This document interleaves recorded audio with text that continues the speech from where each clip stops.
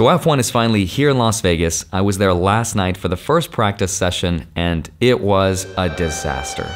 Now, I'll get to that in just a minute, but let me rewind and show you how it all began. In 1982, Formula One raced in the parking lot of the Caesars Palace Hotel and Casino. There was an estimated 40,000 people in attendance, and it was 100% free to go and watch. But fast forward to 2023, and Formula One is returning to the famous Las Vegas Strip, and it's all happening this weekend. 20 cars will race around a top speed of 210 miles an hour around a 3.8-mile track, buzzing past casinos and historical landmarks of the biggest playground in the world. The construction of the track was done in just under a year, and it's set to become the biggest live event Las Vegas has ever hosted, with an expected turnout of over 100,000 people per day. This will be considered one of F1's most expensive investments of all time, with a cost of over $500 million.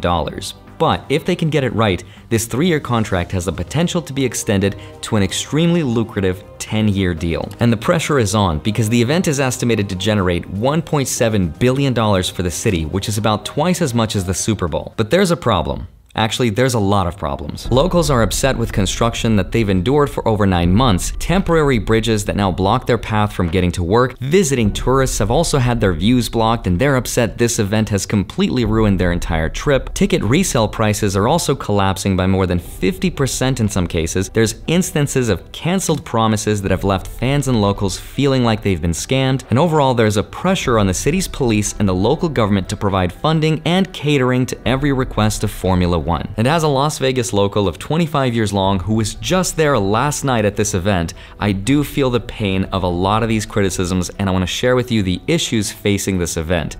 It's about to be a crazy ride, so let's get into it. Hi, my name is Andrei Jikh. Hope you're doing well, come for the finance, and stay for F1. So I'll start with my own personal experiences, because obviously my problems are more important than everybody else's. Now personally, I like cars, but I've never been a huge F1 fanatic. I do know that Max Verstappen is probably going to win this season because he wins like 85% of all the races and he's really good. And I somehow know that this guy, Charles Leclerc, which you gotta pronounce just like that, is the ladies' man. Some might even say he's got a head start on life. The point is, my girlfriend's been super excited to go to this event. So back in March of this year, I got an email that allowed me to buy the tickets in a pre-sale through American Express Platinum's invite, where I purchased 2 tickets. And it was a full 3-day event, starting with the practice session, which was last night on Thursday. Now, it was supposed to start at 8:30 p.m., and to everyone's surprise, it started on time. But 9 minutes into the practice session, one of the Ferrari drivers hit a loose drain cover that ignited a huge amount of sparks and caused millions of dollars in damages to his car. The track was deemed not safe, and the first practice session of the day, which was supposed to last an hour, was completely canceled. They had to cover 40 of these holes throughout the track, which apparently they somehow did not account for. We were then told that the second practice session would resume as scheduled at midnight. So we stayed an extra 3.5 hours, and by midnight, there was no more news other than a rumor that it could be delayed as late as 2:30 a.m. Now, I didn't want to stay that long because the session itself lasts an hour, and it would take us about an hour just to get back home, so we left. But then at 1:30 a.m., they announced that they were closing all the sections to the public and the practice session would be held in private. And that's kind of all a bummer, because that's a third of the experience that's now completely gone that people paid for. That's day 1 of 3. Now, day 2 of 3 happens to be today, and that's the qualifying race, which determines who gets to start at the front of the race, which is also known as the pole position, and then the final race day takes place on Saturday. So I'll get to find out tonight if they repaired the road, but that was my first day of the experience, and that's not even the half of it. Let me show you these ticket prices. Now, at the time of pre-release, you had to be waiting on the website at the exact moment of the drop, which was like 10 a.m., and the cheapest general admission ticket you could buy was almost $800. And that was only for the standing tickets. You wouldn't even get a seat with that. And that meant for someone like me, who's not super tall, we wouldn't even be able to see anything. But prices went up from there, including $12,000 per person VIP packages. I saw $155,000 for packages from the major hotels, and even some experiences like the one from the Wynn Resort, which were selling for $1 million. And if you think that's high, Caesars Palace, not to be outdone, sold something called the Emperor's Package, which offered a 5-night stay at the Nobu Sky Villa, and that had a price tag of $5 million. All of which to say is that the starting price of some of these tickets was extremely high, and yet the initial tickets sold out in just a couple minutes, creating the illusion that this was a highly anticipated event which had very limited capacity. The reality, though, is that they got too greedy and and they charged people way too much to begin with, and now the prices of some of those tickets have dropped by as much as half. And that includes hotel prices as well. In fact, over 10,000 tickets have not been sold yet. Here's just a map of one of the sections where you can see the spots in blue mark the areas that are not yet sold, and purple, which is people trying to sell their tickets. There's just a lot more supply than there is demand, and that's why the people that bought their tickets really early on, like last year, feel like they've been scammed. But that's just the start of all the problems, because the bigger problem is Blvd Media, which is the company that owns F1. Now, a huge shout out to Jacob's Life in Vegas, who did an incredible expose video on this. If you haven't seen it, I'll leave a link down below, but Jacob sums it up really well. So 100,000 hospitality workers have had their lives disrupted for months, millions of tourists have had their vacation time interfered with, and throughout all of this, the details for the finances for this project were not finalized? That's right. So the LVCVA, which is the Las Vegas Convention and Visitors Authority, signed a deal with Blvd Media before they figured out the money part. The thinking was, hopefully, this event would bring the city so much money that it wouldn't even matter who ended up paying for it.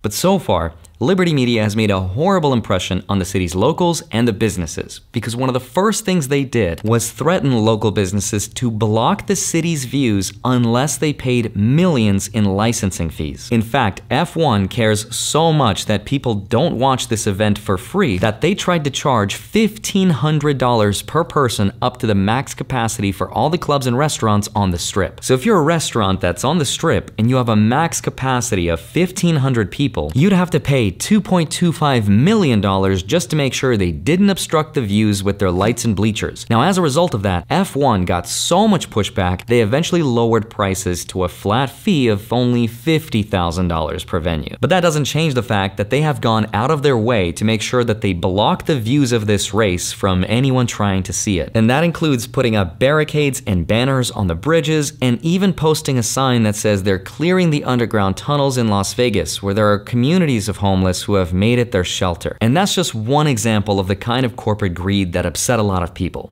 But another example is that during the building process, F1 demanded that the city pay for half of the $80 million paving costs. And that angered a lot of locals because Blvd Media also happens to be worth over $20 billion. So why then would one of the most valuable brands in the world ask the city to pay for it with tax money? So far, Las Vegas hasn't agreed to do it, but presumably, if this event brings enough money to Las Vegas, then they would at some point, but so far we won't know until after the race. What we do know, though, is that it could bring over $1.3 billion to the local economy. But the question is, who actually benefits? Who sees the $1.3 billion?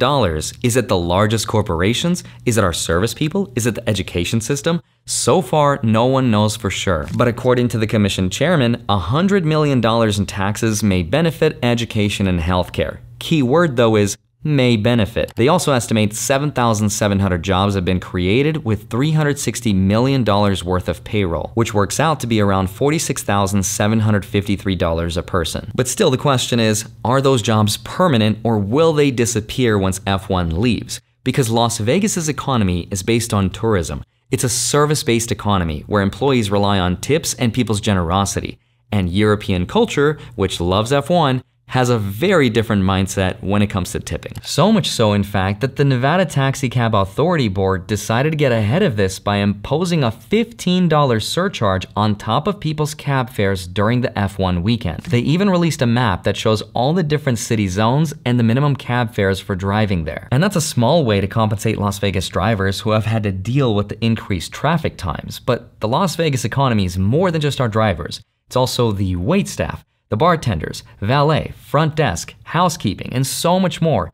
Will all those people see an increase in benefits enough to offset 9 months of tripled commute times and all the other things they've had to deal with in just 3 days? Some people say there's just no way that a 3-day weekend of business will compensate for all of that. So far, there have only been just a couple benefits of F1 coming to Las Vegas. And the first benefit is that the Las Vegas Strip, now that it's paved to F1 standards, feels extremely smooth. I drove on it last night and it felt like hot butter on a bald monkey. It was amazing. But the real benefit, I would say, is an increased wage for union workers. Imagine if all the people that served the food and drink for an event like this decided to call in and not show up. That was the plan for this week on Wednesday. Over 25,000 people were prepared to go on strike to demand better wages. But just before it happened, Caesars Entertainment and MGM Resorts came to an agreement to give the largest wage increases ever negotiated by the union, workload reductions, mandated room cleaning daily, and increased workplace safety protections. And that's a massive win. Unfortunately, not everyone who works in Vegas works within a union, but this is still a masterclass in negotiations. Negotiate when you have leverage. Ask for more money before you do the thing, not after. Ultimately, F1 did issue a public apology for disrupting the city, but most of us locals are still skeptical that the costs might not outweigh the long-term benefits. As for me, I'm off to go endure this crazy traffic and cold weather for her birthday, but I'm just hoping it doesn't rain, because if it does, the whole experience is gonna go like this.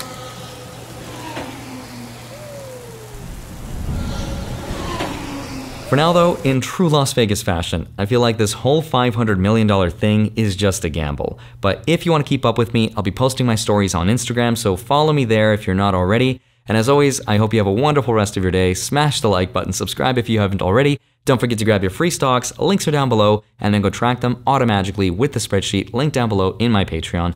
Love you, thank you so much for watching this video. I'd love to see you back here on Monday, Friday, sometimes a Wednesday. See you soon, bye-bye.